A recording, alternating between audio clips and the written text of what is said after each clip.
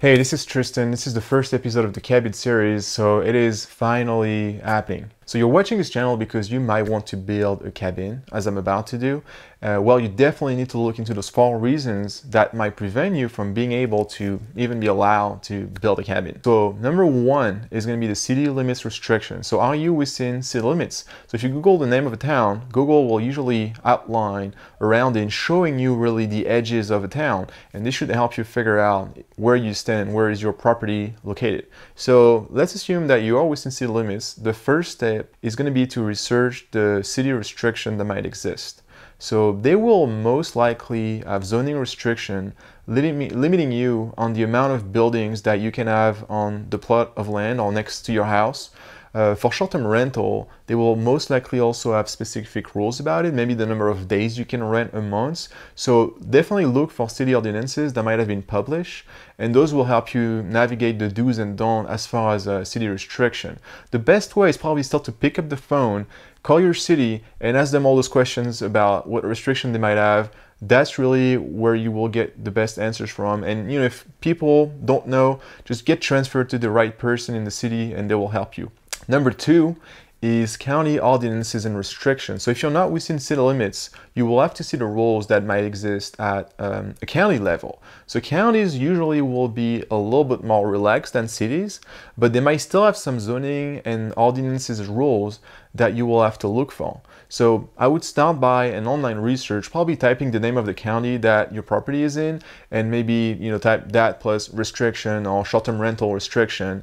And again, if you're not satisfied with your findings and with the results, the best way is still to pick up the phone, call the right person at the county level, and ask them to give you answers. So number 3 is the deed restriction. So now that you have a good understanding of city and county rules, you need to look into specific rules that might apply specifically to your land. So the deed that was created to pass the ownership from the seller to the buyer also should have a list of all sorts of deed restrictions that have been created over time and passed on as as the property got sold. Those rules could be a lot of things. So here's an example where I'm showing you like one that I pulled from the internet. It could be anything from no mobile home or trailer, no farm animal. You have to build a minimum square footage size of a house. You have like different setbacks. So in that case, you will have to perform a research through the register of deeds to find yours and find your potential restrictions. So you should also just have a copy of your deeds from when you closed and when you bought the property. So if you don't have it, you might be able to pull it online, as I said, or you might have to go in person and pull it that way. So once you locate it, make sure to carefully read through and pay attention, as sometimes they will reference older deeds which might have restrictions that were not carried on, meaning that, those restrictions still exist, but they might have not been copied into your deed. So be very careful of this. Number 4 is HOA/POA rules. The last thing to check, and probably the most important one, is to know if you're within an HOA, POA, also known as Homeowners Association and Property Owner Association. So you should definitely know if you're within one, because you're probably paying fees for it if that's the case.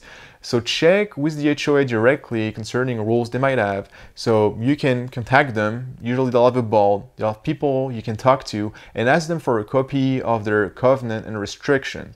You might want to talk to them directly to confirm your findings, or if you have any questions.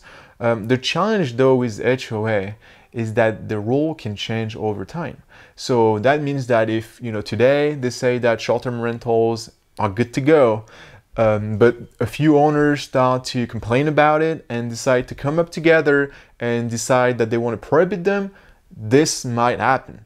So be very, very careful. So in my case, I had done research before I even bought this place because I wanted to be outside of city limits. I wanted to be in an unrestricted part of the county, and I did not want to be into any sort of HOA, POA. So I have close to no rules applying to me, which kind of let me do what I want. So let me know below if you have any questions, as you absolutely want to do your homework before even thinking about building anything. So please sure to check out the next episode, as I have a lot coming up soon. as I'm making some decent progress. I'm still having to apply for my building permit, but yeah, I'm making a lot of progress. I've been shooting a lot of videos, so stuff is coming up, so make sure to check the next video.